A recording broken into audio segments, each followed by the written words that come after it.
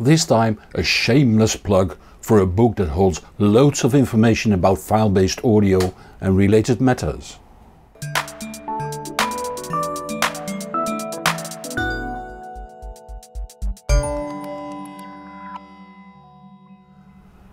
I invite you to ask questions as long as they are not personal buying advice, so you do, and rightly so.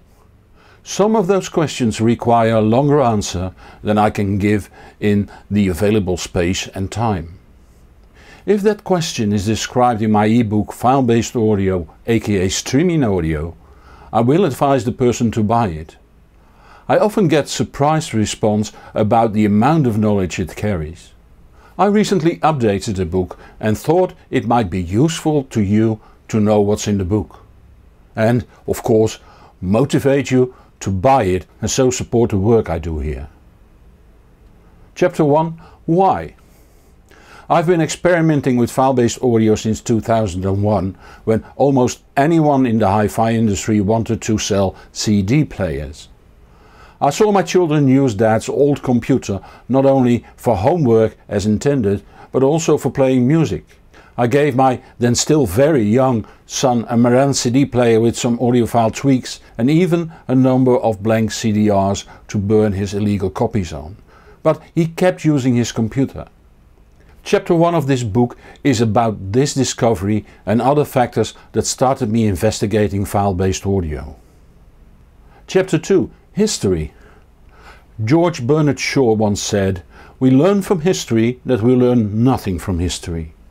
He might be right, but I still love to know the history of things, for it makes me understand why things are the way they are.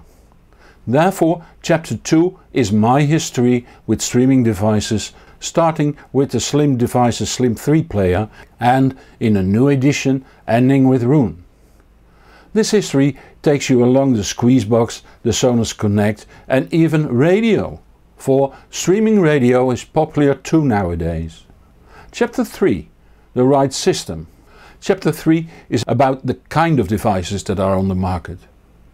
You could have a standalone device that essentially is a CD player where the hard disk replaces the CD mechanism. But you could also have a passive renderer in the living and have a server, NAS or computer elsewhere in the house take care of it all. And in between is a myriad of other solutions. They are all covered, naming their pros and cons so to make you decide easier. Chapter 4. Server-based. Devices, the players, often need a back-end in the shape of a computer, NAS or server that runs special software. Here you hear the words like UPnP, DLNA, WAL and RAID. Although it is impossible to give ready-to-use examples, it is possible to explain what these terms mean and what's important for you and what not. Chapter 5. The audiophile computer. You can also use a computer directly connected to your stereo, although there are potential problems around any corner. Chances are that it sounds horrible unless you or your computer supplier knows exactly what to do right. This was the most fun chapter to write once I realized that an audiophile computer has lots in common with a cuckoo clock. Chapter 6. The software.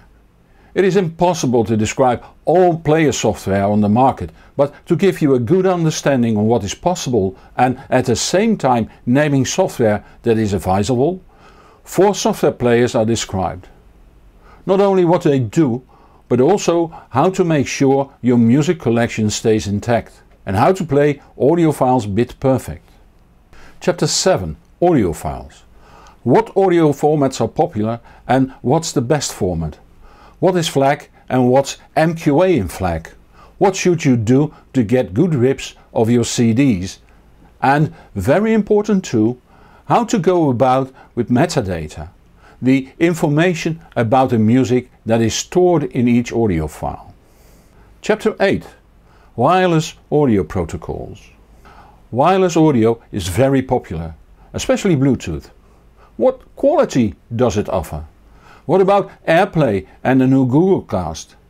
This is a short chapter since things here are rather simple. Chapter 9. Downloading quality audio.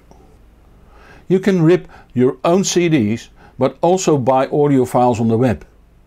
Mostly in lower quality, but also in CD quality or higher, although sometimes you have to move to a PO box in New York, as a friend of mine did, to buy abroad. Chapter 10. On-demand streaming services. You don't need to own the audio files. You can also lease them. That can be done in lower than CD quality, but also in CD quality and soon even in higher quality. What will it cost you? Is it cheaper than owning the music? Also taking into account that you need to have a hard disk for the originals plus one for a backup. Chapter 11. Digital to replace analog radio. A third way to listen to music is through the radio, although old-fashioned FM radio is to be terminated within a few years in many countries. The digital alternatives like HG Radio, Digital Radio Mondiale and DAB+ are to replace the FM stations, and since they are digital they are better. Or are they? Chapter 12. Two-way remote.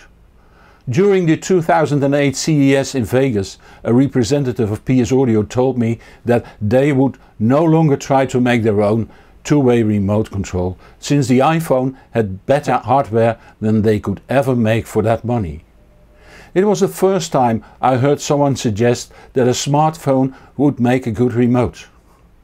Nowadays, tablets and smartphones are more or less the standard for controlling your music player. Chapter 13. Setting up a network. In most cases, the network is the backbone of file-based audio. Networking has become less complex over the years as a result of things like UPnP standards. Still, there is a lot that can go wrong, and I needed 9 pages to write an easy to understand yet comprehensive introduction to networking. Chapter 14. How digital works. Here a metaphor is used to explain digital waveform registration to you. I'm going to measure the parcel shelf of my car to replace the cardboard version by an MDF version. But my carpenter is in the next village. In the end you will understand digital audio and its potential problems, and I have my car speakers mounted on a more sturdy parcel shelf. Chapter 15. About cables. This chapter was written for my second book that I'm still working on. But I saw so many misunderstandings about cables that I wouldn't wait this long.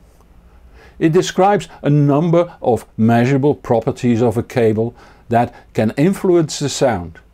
Some are like airbags, only needed in dire situations, while others are like good brakes, and just like brakes need good wheel geometry, proper shock absorbers, very good tires and sometimes even ABS. To benefit from good cables, all the cables need to be good, with the power cables having the highest priority. Chapter 16. On Hans Beekhuyzen. The medium is the message, so you need to know a bit about my background. Here you also find all links to my work and how to contact me. The book is available through the Apple iBook Store and the Amazon Kindle eBook Store in almost all countries all over the world. It's written in English and both versions hold exactly the same information.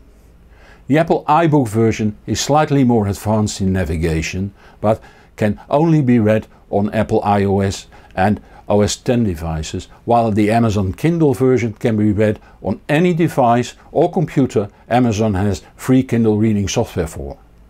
Due to taxes, prices slightly differ per country, but will normally be around €9 or $10. By buying the book, you buy 40 years of experience in digital audio and over 15 years of experience with file-based audio. Supporting your audio experience by supporting my work looks like a win-win situation. New reviews and background stories are in the making, so subscribe to this channel, follow me on Facebook, Twitter or Google+. You can also post questions there, but please don't ask me for buying advice. View my questions video to find out why. The link is in the top right corner. You'll find more information below this video in YouTube. If you like this video, please give it a thumbs up and tell your friends on the web about it. I am Hans Beekhuyzen. Thank you for watching and see you in the next show or on thehbproject.com. And whatever you do, enjoy the music.